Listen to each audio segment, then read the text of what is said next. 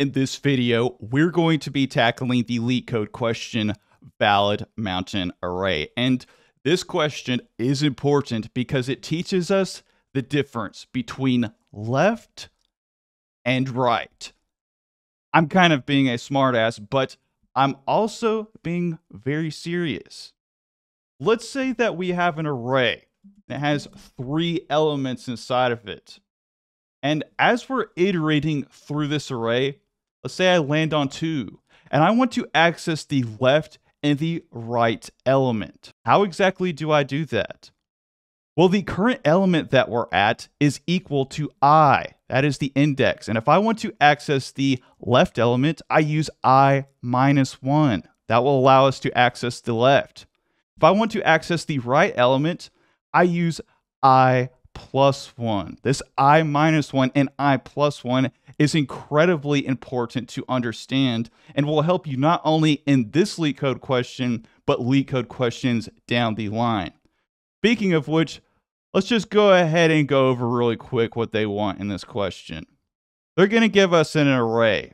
And what this array is supposed to do is gently slope in an ascending manner. As we move from left to right, we're going to go up and we're going to reach a point where the numbers are going to start to descend. Hence why they call it a valid mountain array. The numbers are going to ascend and descend in this manner that looks like a mountain. Pretty simple. And it's outlined for us pretty well in the description. And I say pretty well because this right here looks like some type of ancient language. If you look at this very closely, this looks crazy. But what this is actually communicating is these 3 rules right here. The array has to be at least 3 elements long. It has to have a single peak. And the ascending and descending must be strictly increasing or decreasing at any given time. We can't have multiple mountains. But how exactly are we going to figure this out? And just like any other LeetCode question, there's going to be multiple ways to do this. Well, one way that we could solve this, and this is definitely not ideal, is we could just use a for loop. We could just have a for loop that starts at the second element and iterates all the way to the right. But what's it going to be doing as it's iterating? Well, we're going to use our trusty little friend here, I minus 1, and we're going to check the number to the left, and we're just going to make sure that the number on the right is bigger. And we'll continue to do this until we get to an element that is indeed smaller. And what are we going to do? Well, this is where the not ideal part comes in. We'll just create a Boolean or a extra piece of logic. We'll flip this to false, and then we will reverse so that when we check the number to the left, we're going to make sure that it's actually bigger. And if we get through the whole entire array, that means we have a valid mountain array. Definitely not ideal though, because number 1, we have an extra piece of logic, and we're also performing a bunch of operations that don't need to happen.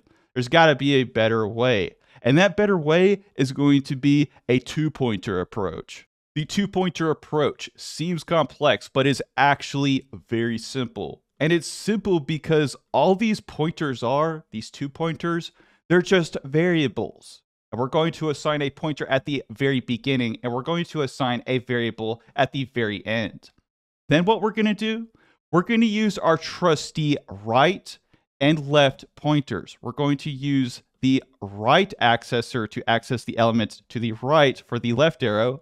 Then we're going to use the left accessor on the right arrow. We're going to check the number out in the front for both of these pointers. We're going to make sure that the numbers are bigger. So 2 is bigger than 0. We're going to go ahead. We're going to move our pointer over. 2 is bigger than 1. We're going to go ahead and move our pointer over. 3 is bigger than 2. We're going to go ahead and move our pointer over. But here's where things get interesting. 5 is definitely greater than 2. So this pointer is going to stop, but this pointer is going to keep going. And once these pointers both meet, that is what validates the mountain array. And that is the algorithm. So let's go ahead, let's hop over into IntelliJ and let's code it. So we are inside of IntelliJ, and first thing that I'm going to do is create a brand new Java class. I'm going to call this solution. Within the solution class, we will house our method, and this method is only going to return a Boolean, a great sign. Then we're going to name this method valid mountain array, and it's going to take in an array of numbers.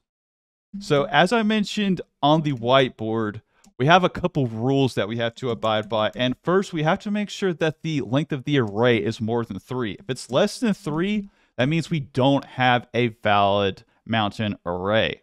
Then what we're going to do is we're going to assign our left and our right pointers. And these are just going to be variables that house numbers for the indexes. This one starts at the very beginning. This one starts at the very end. So this next part, there's many ways to do this, but I'm going to get all of my left iterations out of the way, and I'm going to get all of my right iterations out of the way in separate while loops, pretty much a while loop pipeline.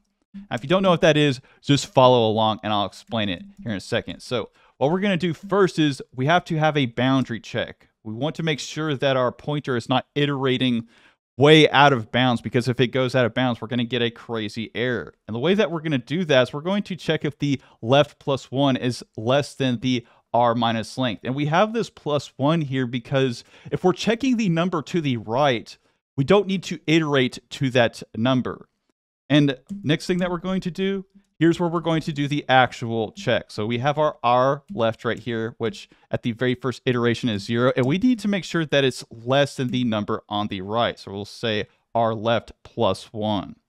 And we don't really have much logic here. If this is true, we're going to increment our left pointer. Then we're going to do the same thing, but we're going to do all of this for our right element. So we'll say right, but our logic is going to be a little bit different. Right is greater than 0. And we do that because it's kind of the same concept. If we wanted to iterate to 0, we would say greater than or equal to, but we don't want to iterate to the 0, hence there's no greater than or equal to. Then what we're going to do is we're going to do our check. We'll say r right minus 1, and this is going to check the number to the left, and we're going to make sure that this number is greater than r right.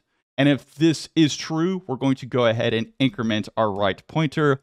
But we have a couple more things. Remember, there's a couple rules that we have to abide by. So right minus left, this may work in a lot of cases, but there's crazy edge case checks. So what we're going to do is we're going to use a little bit of magic. We're going to use a double ampersand, and we're going to make sure left is not equal to 0. And this is going to make sure that the pointer doesn't end on the very first element, because if it ends on the very first element, it means the mountain starts at the very beginning, and LeetCode says we can't do that. So this logic is basically just to please LeetCode at this point, but you got to do what you got to do. And what we're going to say if right is not equal to r length minus 1. This is going to make sure that the right pointer does not end at the very end, because that means that the mountain is the highest point at the very end, which we don't want, which LeetCode says we can't have. So that's pretty much it. Let's go ahead. Let's grab all this code right here. I'm going to get out of full screen. Let's toss this into LeetCode and see what we get. I'm going to bring this over. Go ahead here. Toss this code in. And make sure it looks good. Let's go ahead and hit the run button. Thank you, God. Test case accepted. Let's go ahead and hit the submit button. Time complexity is going to be good. Time complexity linear. Memory is constant. Hope that you guys enjoyed this. If you did, smash that like button, smash that subscribe button. As always, thank you for watching.